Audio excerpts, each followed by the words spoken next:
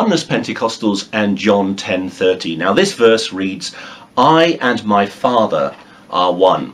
And Oneness Pentecostals focus on the word one, and they say, well look, if Jesus and the Father are one, it means that they're one single person, so therefore Jesus is the Father. Quite a ridiculous statement, really. Let me read this verse in Greek. In Greek, John 10:30 reads, Ego kai ho pater en esmen.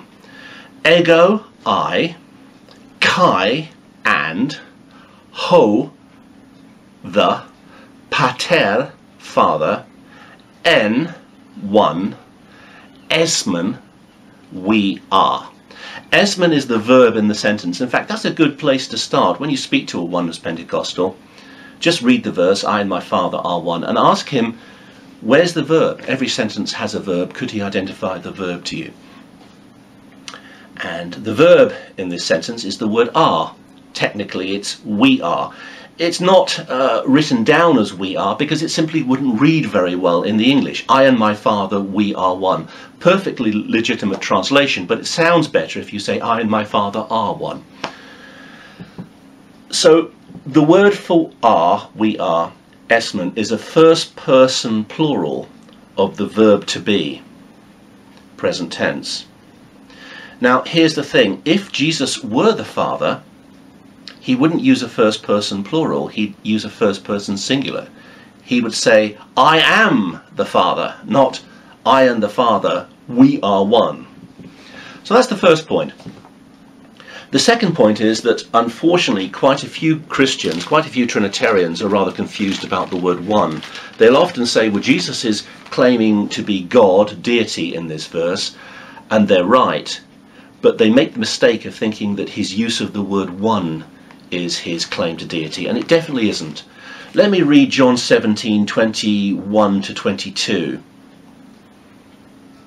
That all may be one, just as you, Father, are in me, and I in you, that they also may be one in us, that the world may believe that you sent me. And the glory which you gave me, I have given them, that they may be one, just as we are one. So, that they may be one, just as we are one. So if the use of the word one means that Jesus is God, then Jesus' use of the word one, applying it to his followers, to Christians, would mean that as a Christian, I'm as much deity as Jesus, which is ridiculous, patently ridiculous. There's three words for one in the Greek: Heus, which is masculine, Mia, which is feminine, and here we have the neuter word for one, which is hen. And all that hen means is one in agreement. So when Jesus says, I and my Father, esmen, we are, hen, one, neuter, he's simply saying that he and his Father are in agreement. It's not a claim to deity. Now my third and final point is that whatever Jesus says in John 10:30, he definitely says something which sets the Jews off and makes them very angry with him, because in the next verse, then the Jews took up stones again to stone him, John 10:31.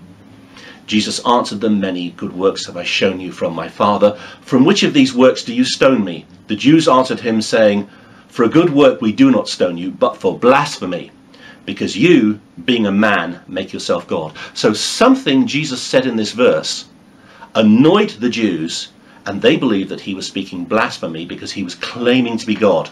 Now, it's not the word one, I can assure you.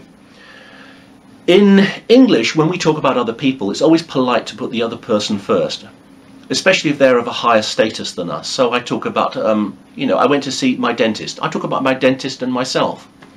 Or if I met the Queen, I talk about the Queen and myself. Or if I met David Cameron, the Prime Minister, I talk about David Cameron and myself. We put the other person first out of politeness, but certainly if the person is of a higher status than ourselves in society. Now, in Jewish culture, when you mention God, you put God first, because God is not only of a higher status, he's of a higher nature, he's better than us, he's deity, we're not deity. So you put God's name first, and you always put yourself second, because you are less than God and subordinate to God, as I am too. And Jesus, in John 10:30, he says, I and my Father we are one. He puts himself before his Father. So that's the claim to deity in John 10:30. Now, we probably miss that in our English and our American 21st century Western cultures. But in Jewish thought, when you put your name before the name of God, that was an absolute claim to deity. And that's what Jesus is doing in John 10:30. He's claiming that he himself is absolute and complete deity. I and my Father himself first, a claim to deity. And then Jesus says, first person plural, we are, meaning there's two of us, there's the Father and myself. He's not saying I am the Father. And then he uses the word, the neuter word for one, which simply means one in agreement. And that's John 10:30. Simple. Thank you.